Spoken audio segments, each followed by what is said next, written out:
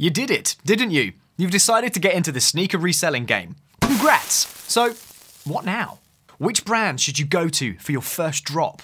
If you start with sites that are hard to crack, you might feel discouraged from all of the L's that you're going to get.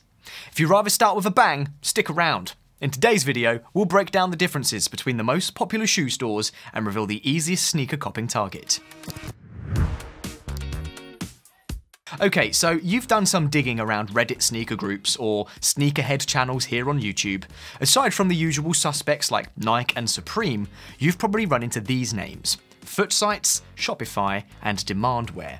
But what exactly are they? Shopify and Demandware are e-commerce platforms that host websites of popular sneaker brands. Shopify is home to many popular brands like Bodega, Bape, DSM, Undefeated, Concepts, Jimmy Jazz, and Kith. Demandware takes care of both Yeezy supply and Adidas sites. Footsites is a term made for online retailers under the wings of the Foot Locker chain. These include Foot Locker, East Bay, Champs Sports, Foot Action, and Kids Foot Locker. The main reason why people often refer to these names instead of names of specific brands is simple. Sites that belong to the same, let's call it group, use the same bot protection and release methods. This means that you don't need a different setup for every single brand, just a good one that covers your desired group. But what about the Nike Sneakers app and Supreme? Today, we will ignore both of them as they are generally hard targets, especially for beginners. But which of the three, between Shopify, Footsites, or Demandware, would be the best for starting out botters? To try to answer this question, we've considered a few points. Size of the drops. The more pairs of shoes are released during a drop, the higher your chance of success is. Price of required setup. Some sites have very advanced bot protection. This naturally means if you want to take the V, you'll have to invest more money into your tools, like bots, proxies, and servers. Drop type. Depending on whether a site runs raffles, a queue or first come first served will impact how many tasks you'll be able to run at once. These are some of the main factors that are important to consider when evaluating the ease of botting. Of course, there is more to discuss. So let's dig into each of the popular targets to determine which one is the least difficult to crack. Third place goes to Shopify.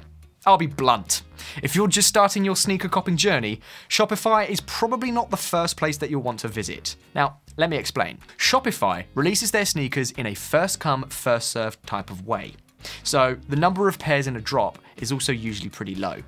This means that to get your desired kicks, you have to act super quick. And for that, you're going to have to get some truly fast proxies. Then how about data center proxies? Those are cheap and super fast, right? Unfortunately, DC proxies just won't do. Because of Shopify's pretty heavy bot protection, you're better off with ISP proxies that are both fast and look like they come from real users. ISP proxies are more expensive than DC proxies, but you can definitely find reasonably priced offers. If you want to know more about the best sneaker proxies, then check out this video here. With Shopify drops, encounter a captcha and you're going to have to solve it manually, and you'll need to do it rapidly. This is the main reason why Shopify drops tend to be, well, frankly, quite tiring. Of course, when you get your groove going, it's not impossible to successfully cop multiple pairs on the platform. Just because of Shopify's stressful nature, we wouldn't say that it's the easiest target for when you're starting out. Second place goes to Demandware. Today, we'll focus on Yeezy supply more than on Adidas, as Yeezy drops tend to be more anticipated. Of course, the more anticipated the sneaker release, the more money you can expect when reselling. Yeezy uses a splash screen, also called the waiting room drop system.